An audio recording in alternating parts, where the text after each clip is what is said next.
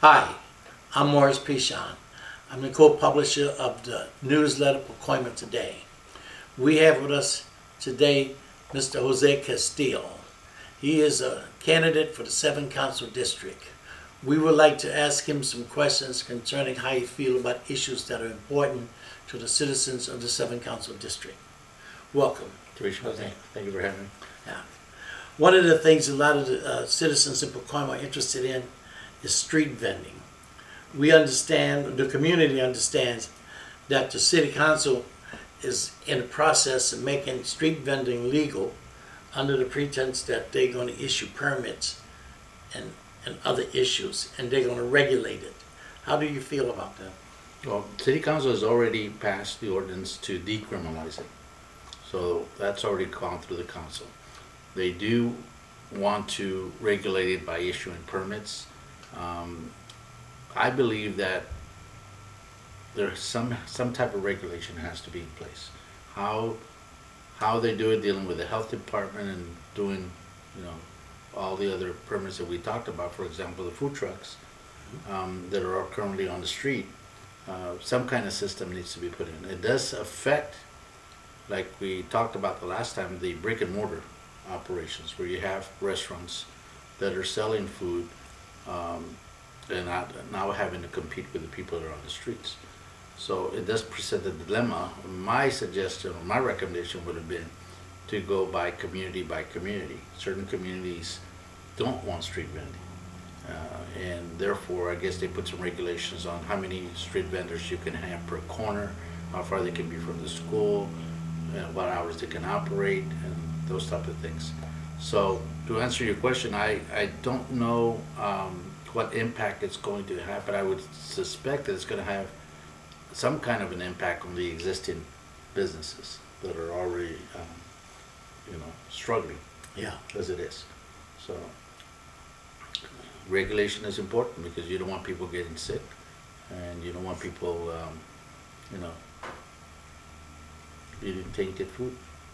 Okay, another issue with the citizens of Pacoima is the homeowners are wondering why it takes so long to get the trash removed from the streets of the city. Many people are concerned because when they call city services, they get reason, but they can't do it because they got budget problems, or the city employees tell them it can't be done because they don't have the manpower. A lot of citizens think, I pay taxes for city services, I want to receive them city services. What do you intend to do to increase the frequency of city services or improve the condition of the city of Los Angeles? Because it's not just in the 7th Council District, it's throughout the city. Everywhere I go, I see it. I've seen that too as well, but as a real estate broker, I sell real estate throughout Southern California and throughout the city. If you go out to the west side, they don't have near the amount of bulk items on the streets.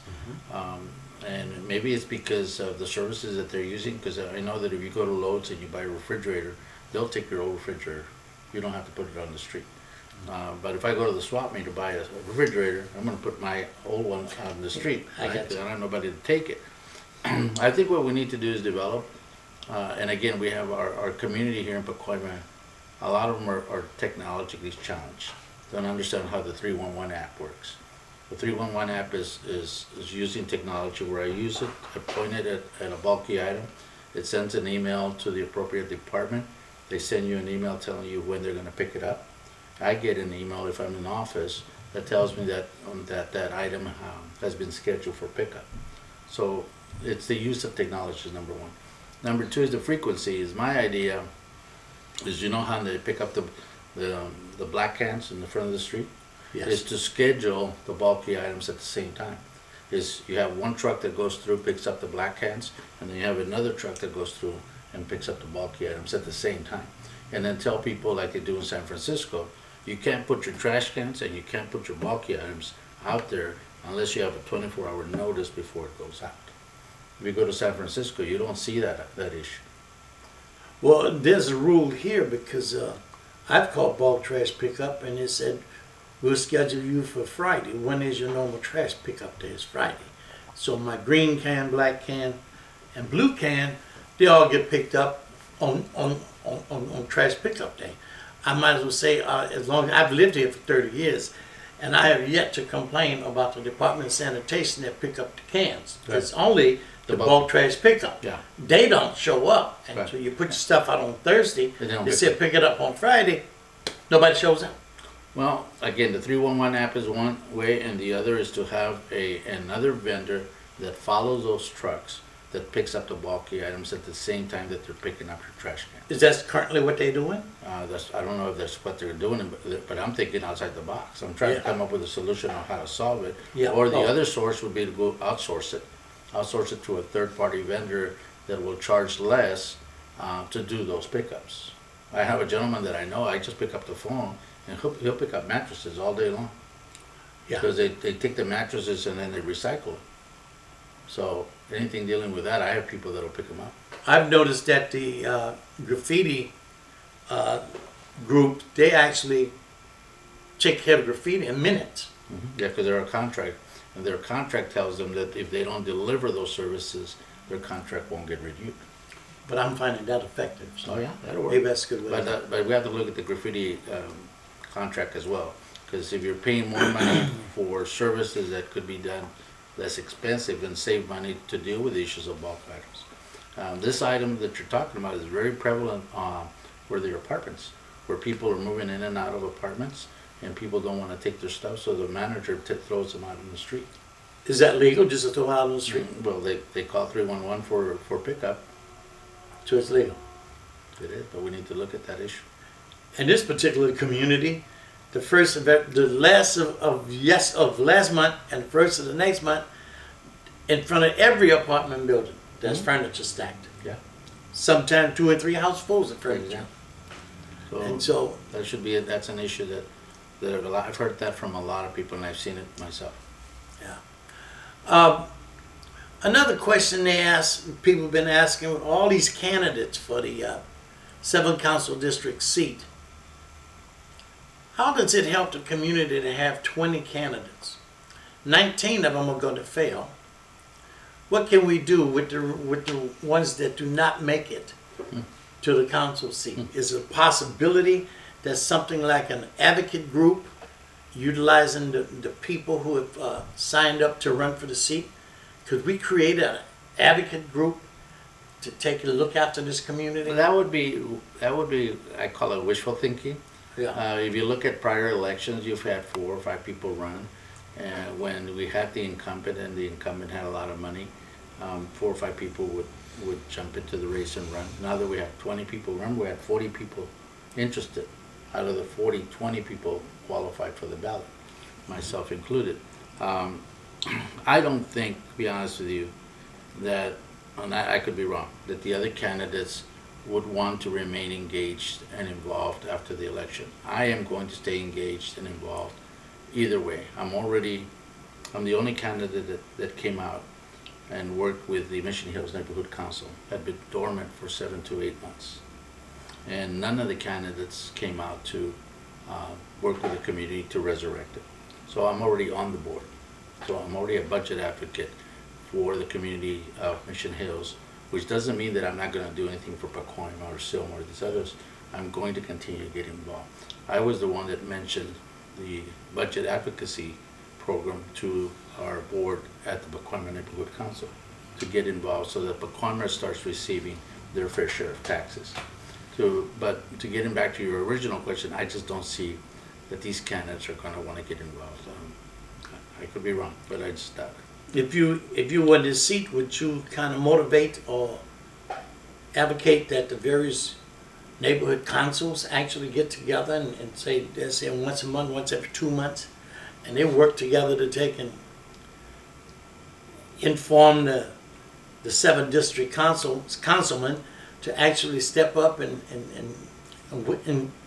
explain to everybody what exactly needs to be done, or listen to the citizens and what they want done. Well, here's what I'm proposing is that the city council member, the office, share office space with the neighborhood council, so that if a constituent or a homeowner comes in and needs services and the neighborhood council can't help them or resolve them, they can walk across the hall and deal with somebody in the neighborhood, in the city council office.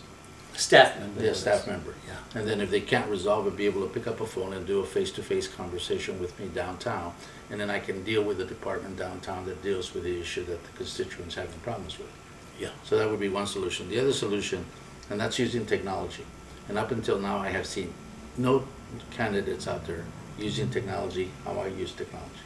So the other issue is developing a neighborhood council advisory council that's made up of the vice president, the president, the treasurer, that would meet with the city council quarterly so they could get feedback on where we are with the money that we're getting from the city, where are we with the issues dealing with items that are on the docket for the city council, so that I can get feedback from the neighborhood council so they can take it back to the neighborhood that they belong to and get feedback from the constituents. How do you feel about giving the neighborhood councils a bigger part in interacting with the councilmen? Because some city councils, not city councils, but neighborhood councils are more effective than others. What could this councilman for, say, the CD7, what could he institute to make the Pacoima neighborhood council more effective? Here's what we could do, and I mentioned this to the neighborhood council, and I've been involved with the neighborhood council here for years, is that we need to bring in more leadership. We need to bring in more people into the board and diversify the board. We need to also provide additional training. The neighborhood council needs to step it up. And by that I mean is they need to understand that meetings are there to conduct business and to do the business of the people. The city council office needs to provide resources and whatever else is necessary in order for the neighborhood council to be successful. My proposition is that all neighborhood councils will be held at the Pacoima City Hall, which will be open 6 to 7 days a week. If I can get volunteers to help me keep the city hall open longer hours and on the weekends, that city hall will become ground zero for the development of Pacoima. I want to thank you for having this meeting with us and sharing with the community how you feel about some of the issues they've been asking questions of. And so, your final statement?